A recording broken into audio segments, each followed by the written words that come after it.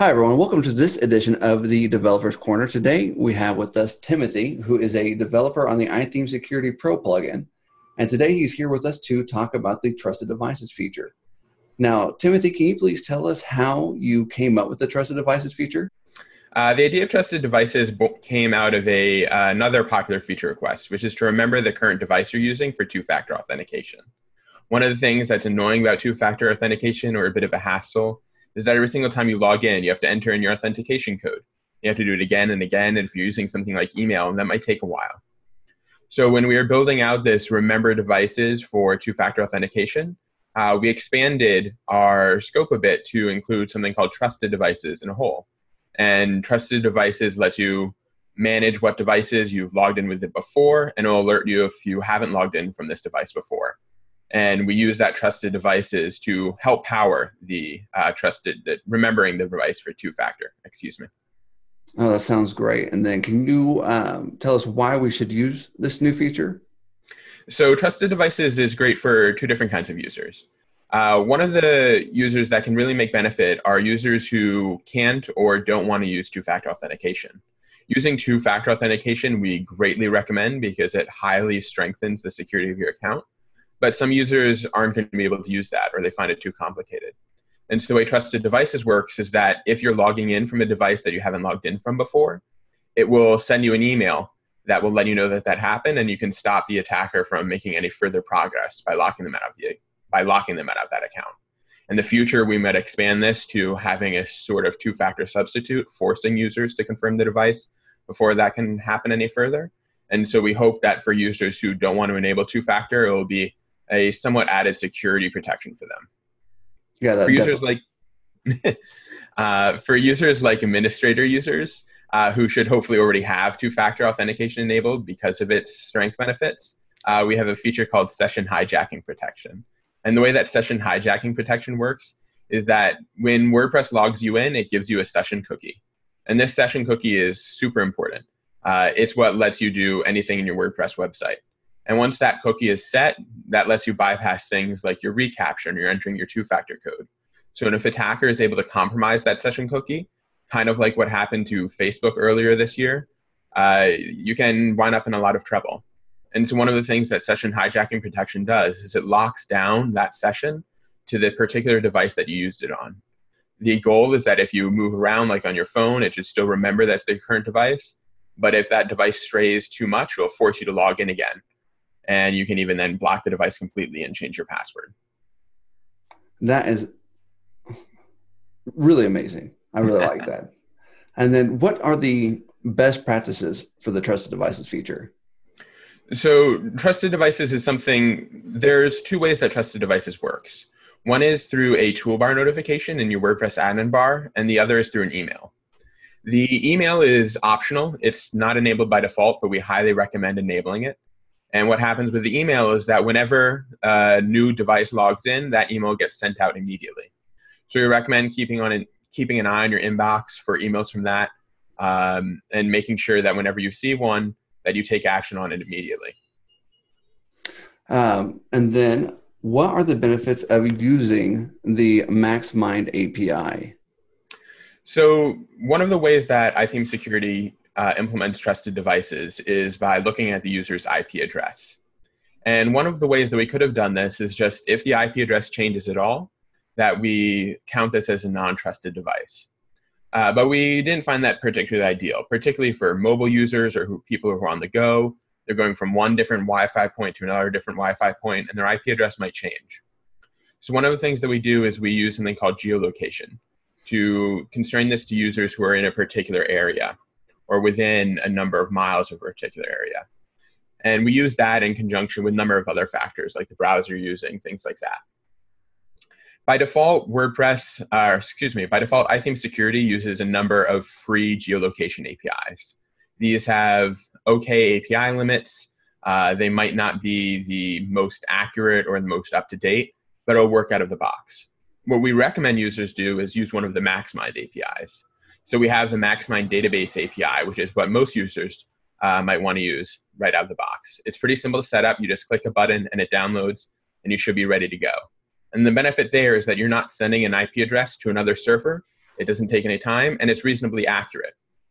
And so for people who are more concerned about the privacy implications, we would highly recommend them enabling the Maximind DB option just by clicking that download button. For users who want the highest degree of accuracy, we recommend that they use the Maximind API. Maximind offers a number of APIs. We need to make use of something called the city level precision, and it's fairly cheap and affordable, especially for the use case that we're using in iThemes security. And if you enable that, you'll make sure you're having the most up-to-date, accurate information about IP addresses so that you can keep users geolocated correctly and accurately. That is awesome. This is one thing that we always say about Timothy, is the reason why we love him is everything is just so well thought out to the detail. Always impressed. How will restricting capabilities of an unrecognized session increase security? So this is another great optional feature that we recommend using.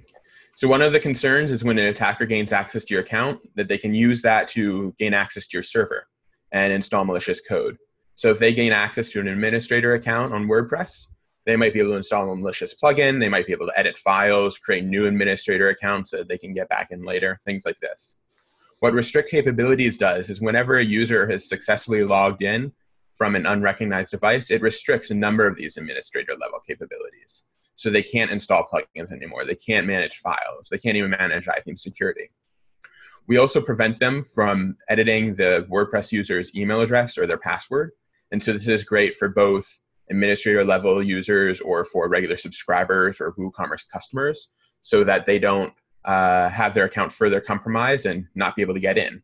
A thing that an attacker might do when they gain access to the account is let's change the password, let's change the email address, stop them from resetting their passwords easily. One quick note about this option is that you will have to enable the notification, the email notification to enable the actual option. But when I first loved this feature, I was in love at first sight. It is very, very cool. And the fact that it just came from a remember my device feature request is even more impressive to me. I love the restriction capabilities of unrecognized devices and mitigating the chances of someone going in there and making a muck of your site. Exactly.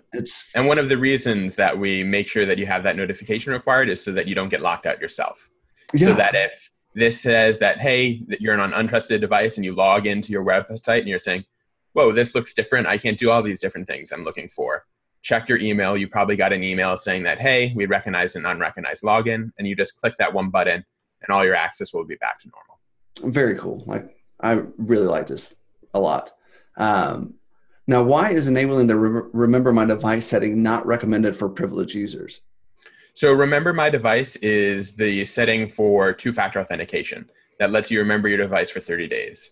And while we've implemented this as securely as we can, it sets a cookie every single time you lose it. That's a long and randomly generated value. There's still a difference. When you're using two-factor authentication, you're either needing to open up your mobile app or open your email address and provide that generated token in addition to your password. We're generating what's essentially is a one-time token for 30 days. And so that's slightly reduced security. And so we recommend for administrator users not to use this. You can change the roles that it's allowed for. The recommended is to enable it for non-privileged users, for things like your users, your customers, particularly if you're doing like a membership-based website where people might be talking about things that are important to them or their privacy is important. For those types of users, we would recommend enabling trusted devices. And just always remember, especially if you're an admin user, you might as well use the best practices that are recommended just for the highest level of security. Whatever is inconvenient to you at the moment, I promise you will never be as inconvenient as repairing your site and repairing the trust of your customers after your site's been compromised.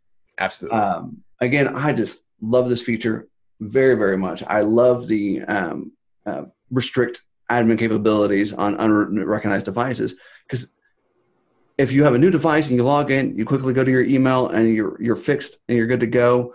But that just limits, even if you're using a strong password and two-factor authentication, the likelihood of your site getting compromised or your personal email or account being used in a brute force attack is slim. But if it does happen for whatever reason, now they can't really do anything. Exactly. Awesome feature. Great work. All of this came from a remember my device feature request. And then Timothy went above and beyond. So you guys can see you guys are in trusted hands, and I am really excited to see what you're doing next. I I don't know what to say to that. Hey, well, we thank you, and have a good one. All right, man. All right, take care.